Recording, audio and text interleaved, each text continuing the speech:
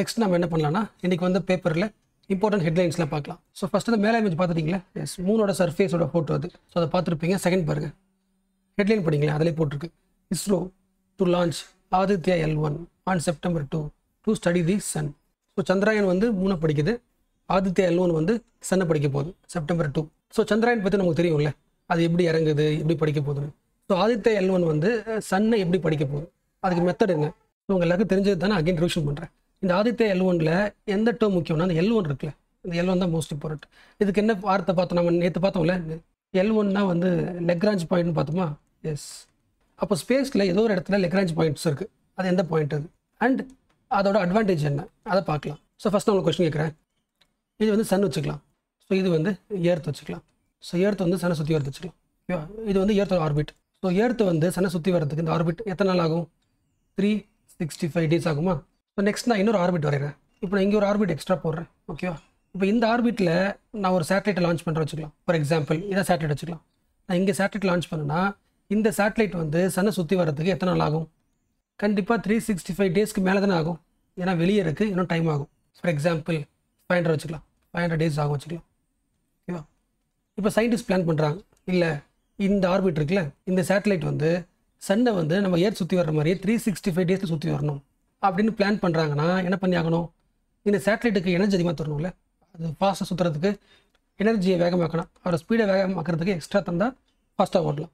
But நம்ம energy தராமலே, நாம் இங்கேருந்து புஷ் பண்ணாமலே ஆட்டோமேட்டிக்காக அது 365 daysக்கு சுற்றுறதுக்கு ஒரு வழி இருக்குது. எக்ஸாம்பிள் இந்த சேட்டலைட் இருக்குல்ல, இங்கே லான்ச் பண்ணாமல் இங்கே லான்ச் பண்ண வச்சுக்கலாம், ஓகேவா? இந்த ஏர்த்தோட கிராவிடேஷன் புல் வழியாக, சன்னோட கிராவிடேஷன் புல் வழியாக இது வந்து ஏர்த்து மாதிரியே 365 daysல சுற்றி வந்துடும். ஸோ இந்த பாயிண்ட் தான் என்னது? Lagrange point. So Lagrange point என்னென்னா அந்த ஸ்பேஸோட அந்த எர்த்து எல்லாம் வச்சுக்கலாம், அந்த ஸ்பேஸில் இருக்கிற பாடிஸ் வச்சுக்கலாம், அது சன்னாக இருக்கலாம், எர்த்தாக இருக்கலாம். அந்த கிராவிடேஷன் புல்லை பயன்படுத்திக்கிட்டு ஈஸியாக சுற்றி வரதுக்கு ஒரு பாயிண்ட் இருக்குல்ல, அது லெக்ராஞ்ச் பாயிண்ட். இப்போ நான் உங்களுக்கு கொஸ்டின் கேட்டுமா? ட்ரை பண்ணுங்கள். இப்போ நான் இன்னொரு ஆர்பிட் வரைகிறேன். இந்த ஆர்பிட் வந்து நான் இங்கே வரைகிறேன், ஓகேவா? எஸ். ஸோ இந்த ஆர்பிட் எங்கே இருக்குது? ஏர்த்துக்கு முன்னாடி இருக்குது. அப்போ நான் இங்கே ஒரு சேட்டலைட் லான்ச் பண்ணுறேன்னா இந்த சேட்டலைட் சுற்றி வர நாள் ஆகும்? கண்டிப்பாக 365 daysக்குள்ளேயே சுற்றி வந்துடும்ல. ஃபார் எக்ஸாம்பிள் 200 வச்சுக்கலாமா? 200 days சுற்றி வந்துடும். இப்போ அகைன் சயின்டிஸ்ட் பிளான் பண்ணுறாங்க, இல்லை இங்கே ஒரு ஆர்பிட், இந்த ஆர்பிட்டில் நான் சேட்டலைட் லான்ச் பண்ணணும், அது வந்து ஏர்த் சுற்றி வர மாதிரியே 365 days ஆகும். அப்படின்னா என்ன பண்ணலாம்? இந்த இடத்த ஃபிக்ஸ் பண்ணலாமா? எஸ். ஸோ இங்கே நீங்கள் ஃபிக்ஸ் பண்ணிங்கன்னா இந்த ஏர்த்து சன்னு பேலன்ஸ் பண்ணி ஆட்டோமேட்டிக்காக ஏர்த்து என்ன பண்ணுறோம், அது கூட்டு வந்துடும். ஸோ இது என்னது? Lagrange point. ஸோ கிராவிட்டி வச்சுக்கிட்டே அந்த சேட்டலைட்டை இழுத்துக்கிட்டு போகுதுல்ல, அந்த பாயிண்ட் தான் லெக்ராஞ்ச் பாயிண்ட். ஸோ இப்போ என்ன ஆகும்? ஏர்த்து இங்கே வருதுன்னா இந்த இங்கே சேட்டலைட் இருந்துச்சுல, அதுவும் இங்கே வந்துடும், இது இருந்துச்சுல, இது இங்கே வந்துடும். ஸோ ஏர்த்து எங்கெல்லாம் போகுதோ அங்கே எல்லாமே சேட்டலைட் வந்துடும். ஏர்த்து எங்கெல்லாம் போகுதோ அந்த சேட்டலைட்லாம் இங்கே வந்துடும், பிகாஸ் ஆஃப் கிராவிடேஷன். அண்ட் இன்னொரு பாயிண்ட், இந்த ஏரியா இருக்குல்ல, இந்த ஏரியாவுக்கு பேர் என்னென்னா ஹேலோ ஆர்பிட் சொல்லுவாங்க. எந்த இடத்துல பிளேஸ் பண்ணுறோம்ல ஹேலோ ஆர்பிட், அது இந்த இடத்துக்கு பேர் என்னது? Halo orbit. இந்த பிளேஸ்க்கு பேர் என்னது? லெக்ராஞ்ச். ஸோ சயின்டிஸ்ட் என்ன கேல்குலேட் பண்ணியிருக்காங்கன்னா, என்ன சயின்டிஸ்ட்னா இந்த கண்டுபிடிச்சார்ல, இவர் பேர் லெக்ராஞ்ச் தான், LAGRANG. இவர் ஒரு ஸ்பேஸ் சயின்டிஸ்ட். இவர் தான் சொல்கிறார், ஸ்பேஸில் சில முக்கியமான பாயிண்ட்ஸ் இருக்குது, அந்த பாயிண்ட்ஸை நீங்கள் வந்து சேட்டலைட்டை ஃபிக்ஸ் பண்ணிங்கன்னா ஆட்டோமேட்டிக்காக நேச்சுரல் எனர்ஜி வச்சுக்கிட்டு, கிராவிடேஷன் எனர்ஜி வச்சுக்கிட்டு என்ன பண்ணலாம், அந்த சன்னை சுற்றி வரதுக்கு வாய்ப்பு இருக்குதுன்னு சொல்கிறார். ஸோ என்ன ஃபிக்ஸ் பண்ணுறாருன்னா, இந்த நம்மளோட எர்த் ஆர்பிட்டுக்கு முன்னாடி இருக்குல்ல இந்த ஆர்பிட், இதுக்கு வந்து L1 வைக்கிறார் பேர், வெளியே இருக்குல்ல இது L2 வைக்கிறார். அண்ட் அகைன் இதுக்கு அப்படியே ஆப்போசிட்டாக நேராக இங்கே ஃபிக்ஸ் பண்ணுறா வச்சுக்கலாம், இது வந்து L3 ஃபிக்ஸ் பண்ணுறாங்க. அதுக்கப்புறம் அவங்களே ஒரு ஆங்கிள் யோசிக்கிறாங்க. இப்போ எர்த் இங்கே இருக்குன்னா இங்கேருந்து ஒரு 60 ஃபிக்ஸ் பண்ணி இங்கே ஒரு பாயிண்ட் வச்சா, இங்கே ஒரு பாயிண்ட் வச்சுன்னா, இங்கே நீங்கள் ஃபிக்ஸ் பண்ணாலும், இங்கே ஒரு சேட்டலைட் ஃபிக்ஸ் பண்ணாலும் கரெக்டாக எக்ஸ்ட்ரா எனர்ஜி தேவையில்லை, நேச்சுரலாகவே ஃபிக்ஸ் பண்ண அப்படின்னு சொல்கிறாங்க. ஸோ இதை வந்து L4 L5 சொல்கிறாங்க. ஸோ ஃப்யூச்சரில் இன்னும் நிறைய பாயிண்ட்ஸ் கண்டுபிடிப்பாங்க. அப்போ இந்த பாயிண்ட்ஸ் முக்கியம் கிடையாது. என்ன எய்ம்னா, நமக்கு வந்து ஸ்பேஸ் ஃபுல்லாக சுற்றி வர்றதுக்கு, ஆர்பிட் பண்ணுற அளவுக்கு நம்ம எனர்ஜியை வந்து ஒரு ராக்கெட்டை கொடுத்து சேட்டலைட் கொடுக்குறது கஷ்டம் தானே இடத்துல இருந்து. அப்போ நேச்சுரல் எனர்ஜியை பயன்படுத்துறதுக்கு சில பாயிண்ட்ஸ் இருக்குது, அந்த பாயிண்ட்ஸ் பயன்படுத்தும். இப்போ ஆதித்யா L1 வந்து என்ன பண்ண போகுது? சன்னை 24 hours வந்து மானிட்டர் பண்ணும். அப்போ ஏர்த்து கூட சுற்றி வந்தால் மட்டும்தான் 24 hours மானிட்டர் பண்ண முடியும். 24 hours into 365 days, okay, 1 year ஃபுல்லாகவே. ஸோ நம்ம என்ன பண்ணுறோம், இந்த ஆர்பிட்டில் லான்ச் பண்ணுறோம். சன்னுக்கு பக்கத்துலேயும் இருக்குது, ஏர்த்துக்கு பக்கத்துலேயும் இருக்குது. என்ன பண்ணுவோம், ஏர்த்து எங்கெல்லாம் மூவ் ஆகுதோ இது மூவ் ஆகிட்டே இருக்கும். ஸோ ஈஸியாக என்ன பண்ணலாம், சன்னை வந்து 365 days படிக்க முடியும். இது L1. இதுதான் என்னது? Aditya L1 mission. So so ஈஸியாக என்ன பண்ணணும், சன்னை அப்சர்வ் பண்ணிகிட்டே இருக்கும்.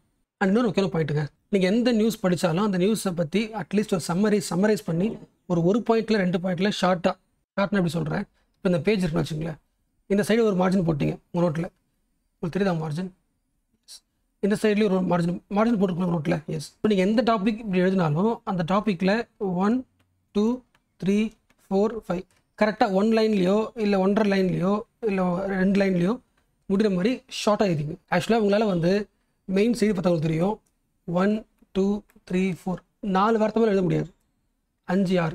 ஸோ ஒரு லைன்றது 6 வேர்ட்ஸ் தான் மேக்ஸிமம் எழுத முடியும். ஸோ நீங்கள் எந்த நியூஸ் படித்தாலும் இந்த செட்டப்பில் எழுதி வச்சுக்கோங்க. ஒரு ஃபஸ்ட் பாயிண்ட் போட்டு ஷார்ட்டாக 5 வார்த்தை எழுதி வச்சுக்கோங்க. நம்ம எவ்வளோ தான் படித்தாலும் மெயின்ஸ் எழுதும்போது ஒரு 5 பாயிண்ட் எழுத முடியும். அந்த 5 பாயிண்ட்டும் 4 வேர்ட்ஸ் தான் இருக்கும்.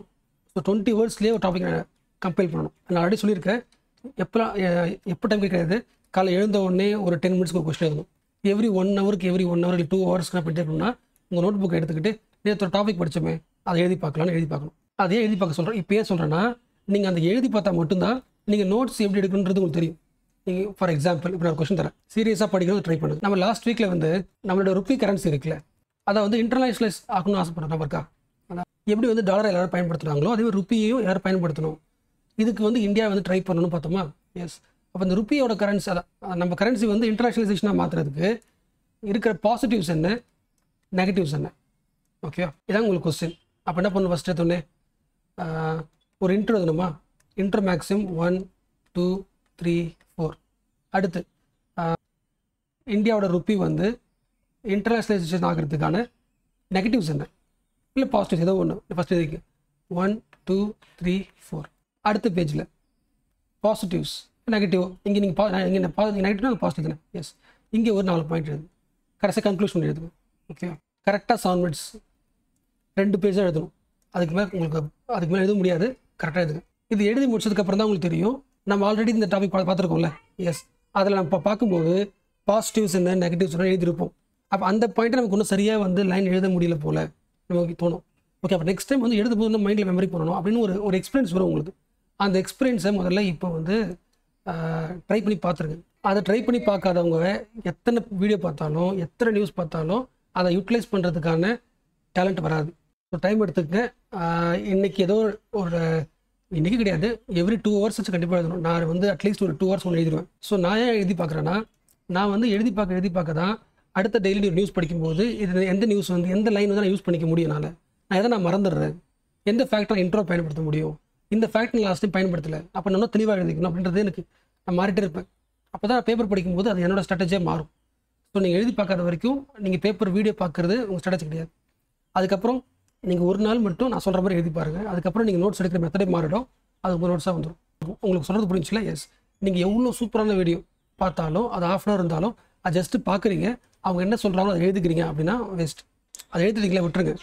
அடுத்த நாளில் வந்து அந்த சம்மரைஸில் ஒரு 4 நியூஸ் பார்த்துருப்பீங்களே, அந்த நியூஸை அடுத்த நாள் காலையில் எழுந்த உடனே 6 மணிக்கு 1, 8 மணிக்கு 1, 10 மணிக்கு 1, 12 4 அப்படின்னு அந்த டாபிக் எழுதி பாருங்கள். 7 மினிட்ஸில் 10 மினிட்ஸில் எழுதி பாருங்கள். எத்தனை பாயிண்ட்ஸ் வந்து கேதர் ஆச்சுன்னு பாருங்கள். அண்ட் இதில் 2 பாயிண்ட் முக்கியங்க. அந்த பாயிண்ட்ஸ் எழுதும்போது நமக்கு கான்செப்ட் தெரியுது.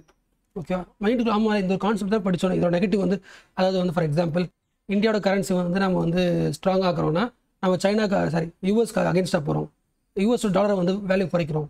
இந்த பாயிண்ட் எல்லாம் எழுத தெரியலையே அப்படி யோசிக்கிறது ஒரு லெவல், என்ன பாயிண்ட்னு தெரியலன்றது 2வது லெவல். அப்போ எந்த பாயிண்ட் வரும்னே தெரியாதுன்னு யோசிக்கிறீங்களா அந்த டைமில் எழுதும்போது, அப்போ அவங்க வந்து வீடியோ ஒன்று நல்லா பார்க்கணும்னு அர்த்தம். இல்லை நீங்கள் பார்க்குற ஏதோ கிளாஸ் வீடியோ நல்லா பார்த்துமே உங்களால் பாயிண்ட்ஸ் ரீட்டைன் பண்ண முடியலன்னா அந்த வீடியோ வந்து உங்களுக்கு நல்லா ஏற்றுக்க முடியல, உடனே வந்து ஷிஃப்ட் பண்ணுங்கள், வேற ஒரு வீடியோவை பார்க்க ஆரம்பிங்க. இப்போ இந்த ஃபஸ்ட்டில் இருக்காங்களே எனக்கு பாயிண்ட்ஸ் தெரியுது ஆனால் எழுத முடியலன்னு சொல்கிறாங்களே, அப்போ அவங்களோட நெகட்டிவ் என்ன இருக்குன்னா நோட்ஸ் தெளிவாக எழுதிக்க மாட்டாங்க. அப்போ இது என்ன பண்ணுவீங்கன்னா அடுத்த ஓகே நம்ம அடுத்த ஒரு கொஸ்டின் நாளைக்கு ஃபார் எக்ஸாம்பிள் இன்றைக்கி ஒரு வீடியோ பார்க்குறோம், இதில் வந்து ஒரு டாபிக் எடுத்துட்டாங்க, இந்த டாப்பிக்கை நம்ம நாளைக்கு காலையில் எழுதி பார்க்க போகிறோம் அப்படின்னா 1 2 3 4 எப்படி எழுதி பார்க்கணுமோ அதே மாதிரி பாயிண்ட் ஷார்ட்டாக எழுதி வச்சுருவீங்க. அதை நீங்கள் அடுத்த நியூஸ் போகிறதுக்கு முன்னாடி ஒரு லைட்டாக பார்த்துப்பீங்க. ஏன்னா உங்களுக்கு தெரியும் நாளைக்கு இதை எழுத போகிறோம், இங்கெல்லாம் மிஸ் ஆகிடும். ஸோ இந்த கான்ஷியஸோட படிக்கும்போது தான் நீங்கள் எக்ஸாம் ரெடி ஆகிறீங்கன்னு அர்த்தம். இல்லைனா நீங்கள் ஜஸ்ட் என்ன பண்ணுங்க டெய்லியும் டைம் பாஸ்க்கு நீங்கள் ஒரு வீடியோ பார்க்குறீங்கன்னு அர்த்தம். ஓகே, இப்போ இந்த லைன் படிங்களேன்.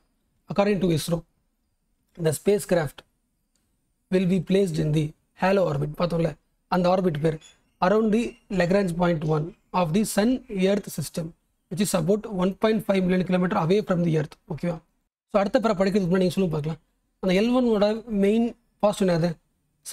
சன் அந்த 1 year சொல்லாமா? த்ரூ அவுட் தி இயர் எந்த டிஸ்டர்பன்ஸ் இல்லாமல் சன்னை அப்சர்வ் பண்ணணும். கரெக்டாக?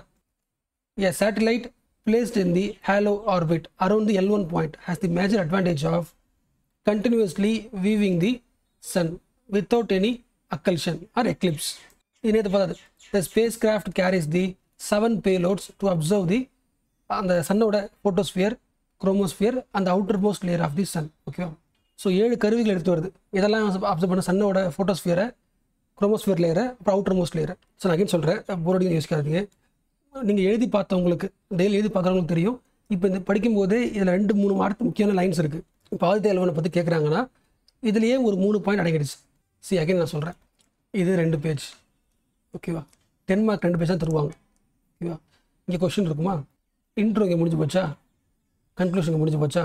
சரி, நீங்கள் மேக்ஸிமம் 1 2 3 4 5 6 7 8 அதுக்கு மேலே எழுத முடியாது. ஓகேவா? அப்போ இந்த 8 பாயிண்டில் ஒரு 2-3 பாயிண்ட் வந்து இன்றைக்கி ஆர்டிக்கிளே வந்திருக்கு. ஸோ இது ஒன்று. ஓகேவா? இந்த மாதிரி பேப்பர் பார்த்தாலே எல்லாம் அந்த 8 பாயிண்ட் கவர் ஆகிடும்.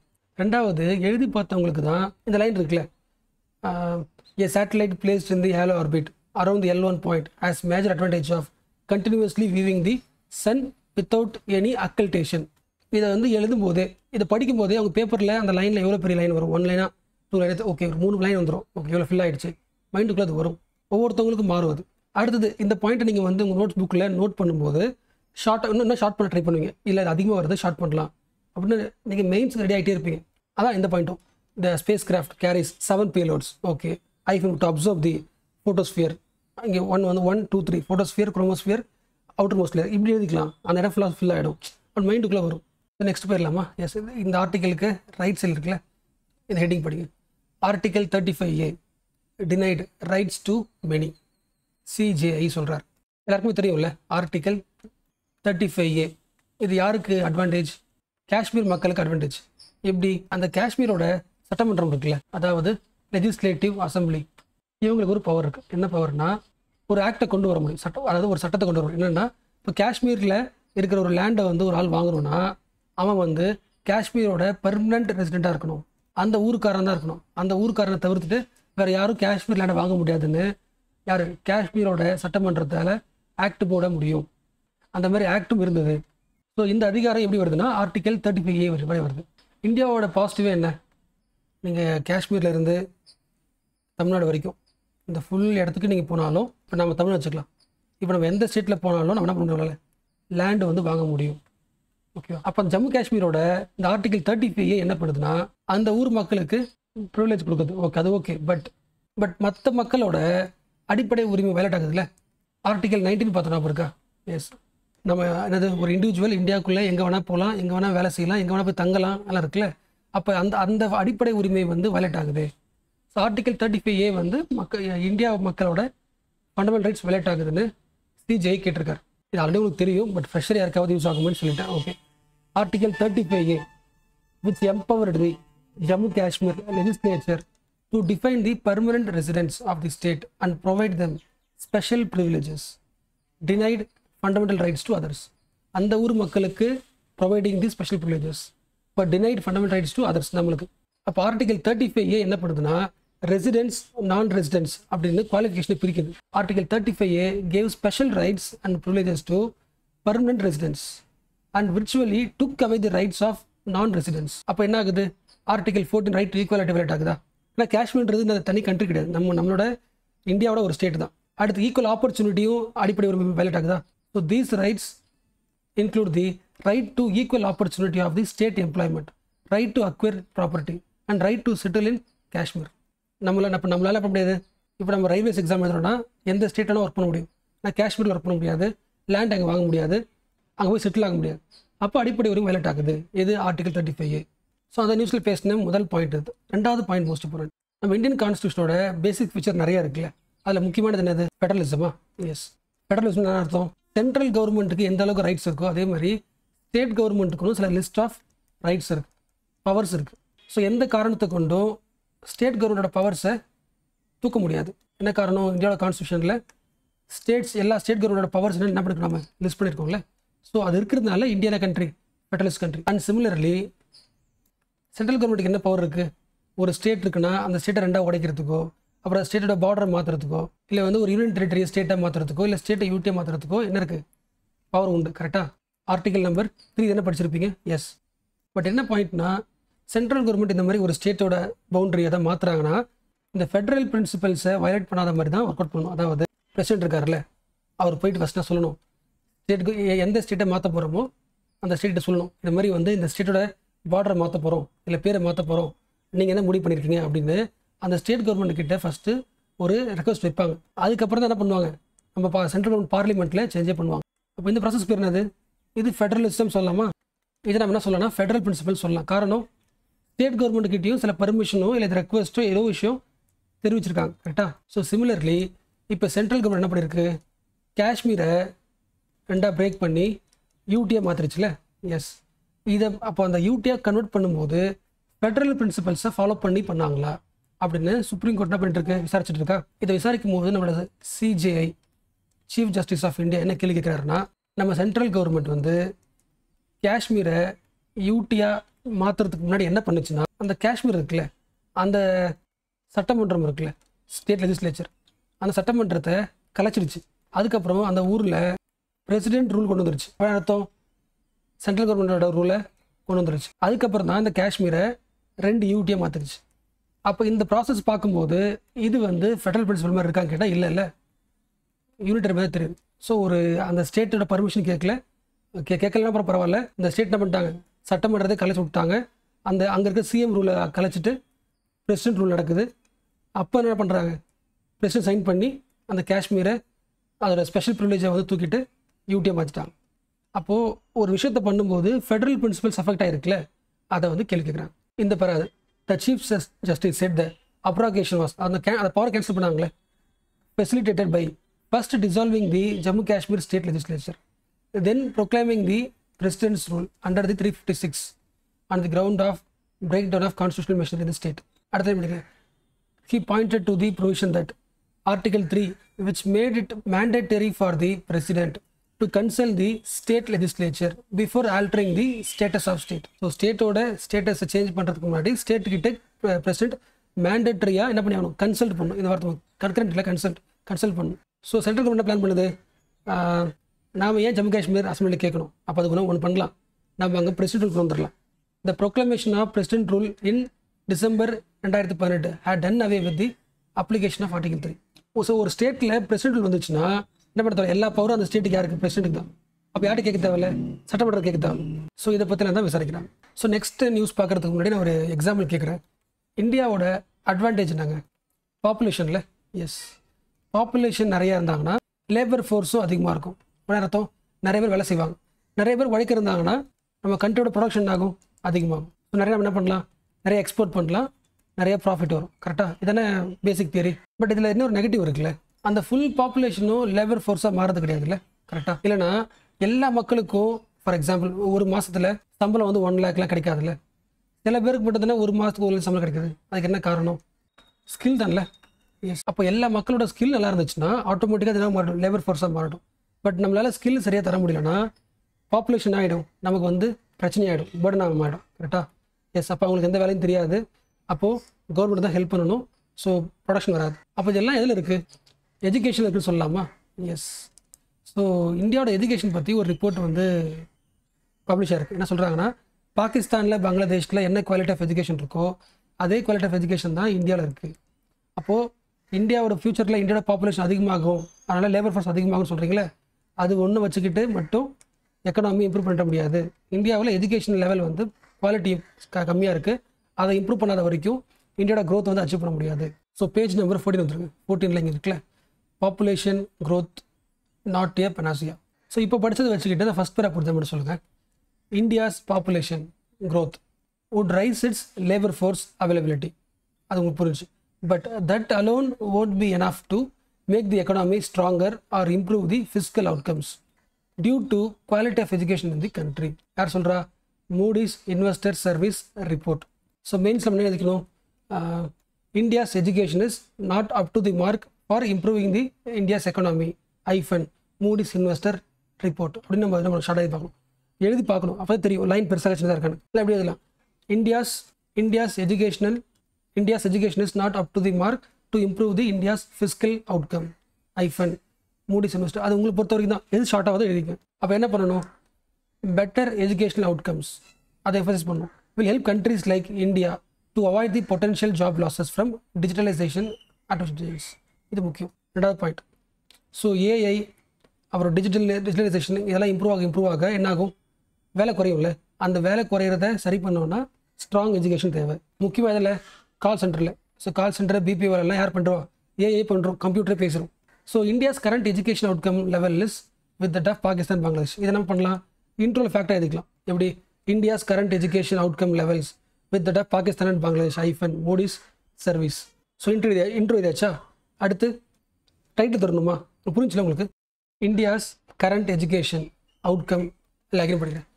India's current education outcome level with that of Pakistan and Bangladesh. கரெக்டாக யார் சொல்கிறா, மூடிஸ் சர்வீஸ் ரிப்போர்ட்டா. எஸ், இதே பாருங்கள் 3 எழுதிச்சு பாருங்கள். So intro over. கரெக்டாக நெக்ஸ்ட் பண்ணி ஆகணும். நீங்கள் பாடி எழுதணுமா, மைனஸ் பண்ணிக்கிறேன்.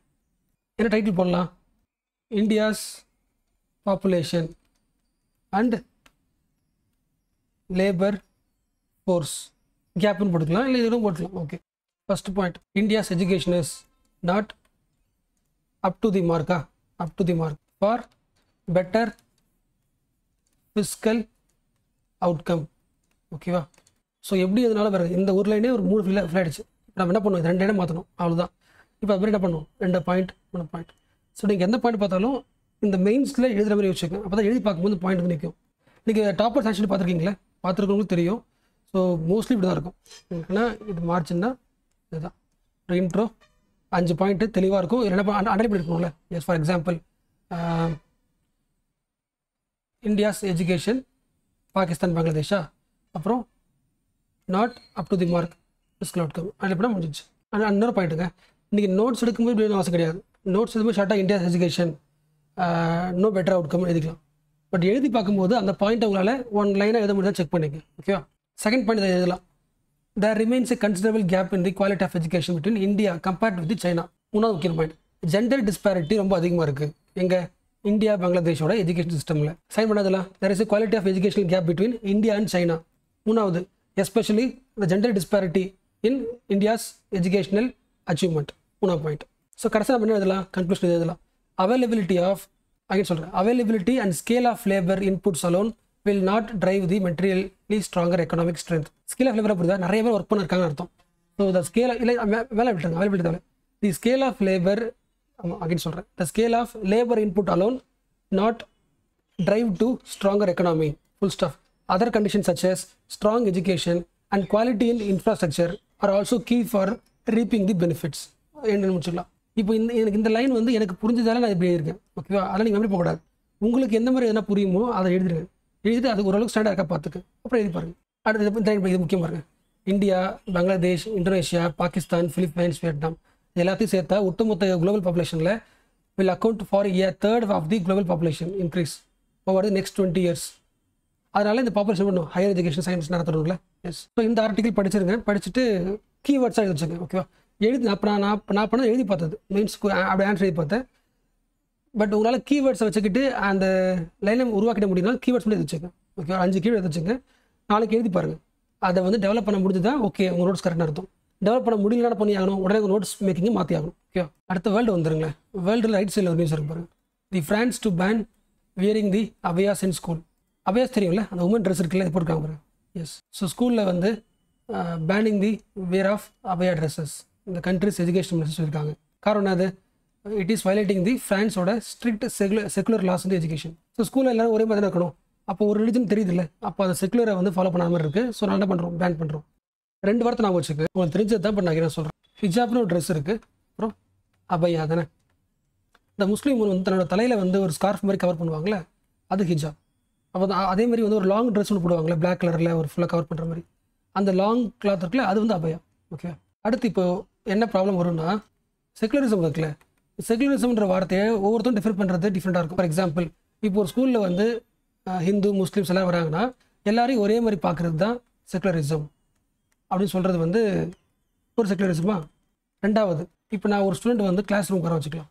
எனக்குன்னு ஒரு ஃபெய்த் இருக்குது. அந்த ஃபெய்த்தோட நான் வரேன், கிளாஸ்க்கு வரேன். அதை வந்து அந்த ஸ்டேட் என்ன பண்ணணும், அலோவ் பண்ணணும். அப்படி அலோவ் பண்ணிச்சுன்னா தான் ஸ்டேட் எப்படி இருக்குது, செக்குலரிசமாக இருக்குன்னு அர்த்தம். என்னோட ரிலீஜியஸ் ரைட்டை வந்து அது பேன் பண்ணிச்சுன்னா அந்த ஸ்டேட்னா கிடையாது, செக்குலரிசம் கிடையாதுல்ல. ஸோ 2 ஆர்குமெண்ட்டும் வைப்பாங்க. நெக்ஸ்ட் நீங்கள் படிக்க வேண்டியது வந்து பேஜ் நம்பர் 10 இருக்குல்ல, இது நியூஸ் படிக்கும். நான் ஆல்ரெடி சொல்லியிருக்கேன், இது வந்து உங்களோட ஃபஸ்ட் அட்டெம்ப்ட் அப்படியா இருந்துச்சுன்னா ஃப்ரண்ட் பேஜில் ஒரு நியூஸு, பிஸ்னஸில் ஒரு நியூஸ், நேஷனல், இன்டர்நேஷனல், மொத்தம் 4 நியூஸ். மிச்சம் இதிலே ஒரு நியூஸ்க்கு 5 மினிட்ஸ் வச்சுக்கோங்க, 4 5 20 ஆஃப் அன் வச்சுக்கோங்க, முடிஞ்சு போச்சு. மிச்சம் ஒரு எக்ஸ்ட்ரா 1 ஹவர் எடுத்தால் கூட எடிட்டோரியல் ஒரு 3 இருக்குல்ல, 1 2 3 எல்லாத்தையும் படிச்சிருங்க. ஸோ சைனா என்ன பண்ணியிருக்குன்னா ஒரு மேப் ரிலீஸ் பண்ணியிருக்கு. மேப் ஆஃப் சைனா 2023 ரிலீஸ் பண்ணியிருக்கு. நான் ஷார்ட்டாக இருக்கேன், standard map of China. Okay, அதெல்லாம் முக்கியம் இல்லை. ஸோ இந்த மேப்பில் வந்து அருணாச்சல் பிரதேஷ் இருக்குல்ல, அதை ஃபுல்லாகவே அவங்களோட பகுதியாக அந்த மேப்பில் போட்டிருக்காங்க. ரெண்டாவது நேற்று பார்த்தோம்ல, அக்சை சீன், காஷ்மீரில் சில பேர் பிடிச்சாங்களே, எஸ், இந்த 2 பகுதியும் அவங்களோட டெரிட்டரியாக அந்த மேப்பில் போட்டிருக்காங்க. இது படிங்களேன். Chinese government released the 2023 edition of standard map of China which continues to show the entire state of Arunachal Pradesh and the Aksai region within the China's border. So அந்த மேப்பில் நீங்கள் எக்ஸ்ட்ரா தெரிஞ்சுக்க வேண்டிய முக்கியமான பிளேசஸ். சவுத் சைனா சி முழுசும் அவங்களோட ஏரியாவாக அது பேசப்படுது. இது ஏன் முக்கியம்னா Vietnam, Taiwan, Philippines, Malaysia, Brunei, இவங்க எல்லாருமே சவுத் சைனா சியை வந்து கேட்குறாங்க. அது எல்லாருமே வந்து அவங்களுக்கான அந்த சொல்லுவாங்களே ஓனர்ஷிப். அப்போ அதை மார்க் பண்ணும்போது சைனா வந்து அதில், அதாவது ஃபார் எக்ஸாம்பிள் இப்போ சவுத் சைனா சீருக்கு வச்சுக்கலாம். அது நீங்கள் மார்க் பண்ணுறீங்க, இது வரைக்கும் என்னோட மார்க் பண்ணுவீங்களே, அந்த லைன் வந்து சைனா மார்க் பண்ணுது. அந்த லைன் பேர் வந்து 9 டேஷ் லைன். ஓகேவா? ஸோ சைனாவோட அந்த 9 dash line covering the entire south China C. அடுத்து அருணாச்சல் பிரதேஷில் இருக்கிற முக்கியமான ஒரு 11 ஏரியாவுக்கு பேரை மாற்றிட்டாங்க. அது சைனா பேஸ் பண்ண பேர் மாற்றி அதை ஸ்டாண்டர்டைஸ் பண்ண போகிறாங்க. Renaming the places in the Arunachal Pradesh and was seen by observers as response to India holding events in the lead up of G20 summit in the state. So ஓரளவுக்கு பேசிக் இருந்து போச்சுல. ஸோ இந்த பேசிக் பேஸ் பண்ணி அடுத்த ஒரு 1 வீக்கில் எடிட்டோரியல் வரும், பெருசாக பேசுவாங்க. அப்போ நம்ம அந்த பாயிண்ட்ஸ் பண்ணிக்கலாம். ஸோ இன்றைக்கி இம்பார்ட்டன்ட் ஹெட்லைன்ஸ் அவ்வளோதாங்க. கவனிங்களேன். இன்னும் நம்ம வந்து இன்றைக்கி இம்பார்ட்டன்ட் லைன்ஸ் நீங்கள் கூகுளில் சர்ச் பண்ணிங்கன்னா 10 நியூஸ் கிடைக்கலாம். அது முக்கியம் கிடையாது. ஓகே, ஒரு டேக்கு அந்த டைம் இன்வெஸ்ட்மெண்ட்டில் அப்படிங்கிற ஒரு ½ ஹவர் 1 ஹவர் பார்க்கலாம். அந்த 1 ஹவருக்கான டைமுக்குள்ளே எவ்வளோ பார்க்கணுமோ அவ்வளோ தான் பார்க்கணும். அதுக்கு மேலே நீங்கள் எக்ஸ்ட்ரா படிக்கிறது எல்லாமே உங்களோட கோரில் டிஸ்டர்ப் ஆகுது, உங்களோட ஆப்ஷனில் டிஸ்டர்ப் ஆகுதுன்னு அர்த்தம். ஸோ அந்த டைம் ப்ரையாரிட்டி அலோகேட். ஸோ அதை பார்த்துக்க. இப்போ நான் மாரல் சப்போர்ட்டாக நான் என்ன சொல்கிறேன்னா, ஆல்மோஸ்ட் எல்லாம் கவர் பண்ணிவிட்டேன். நான் ஒரு வேளை முக்கியமான டாபிக் கவர் பண்ணலைன்னா கரண்ட் அஃபேர்ஸ் கிளாஸும் ஸ்ட்ரக்சர் எடுப்பேன். கரண்ட் அஃபேர்ஸ் கோர்ஸ்லேயே தனியாக எடுப்பேன். அதில் யூடியூப் ஷேர் பண்ணுவேன். அதில் வந்து இந்த டாபிக்ஸும் இருக்கும், பெண்டிங் டாபிக்ஸும் இருக்கும். ஸோ அதில் வந்து நான் கவர் பண்ணுறேன். நான் சொன்ன மாதிரி தான், எதையுமே வந்து அப்சல்யூட்டாக ஒரு நாள் கவர் பண்ண முடியாது. பேசிக் முடிச்சிடணும், செகண்ட் லேயரில் எக்ஸ்ட்ரா முடிச்சிடணும். ஸோ அந்த எக்ஸ்ட்ரா கரண்ட் அஃபேர்ஸ் அப்டேஷனு நானே ஷேர் பண்ணுவேன். ஸோ கவர் பண்ணலாம். அண்ட் அகைன் லாஸ்ட் ஒரு 1 வீக்கில் வந்து சில இம்பார்ட்டன்ட் எடிட்டோரியல்ஸ் ஷேர் பண்ணல, அதை வந்து ஒவ்வொன்றா ஷேர் பண்ணுறேன்.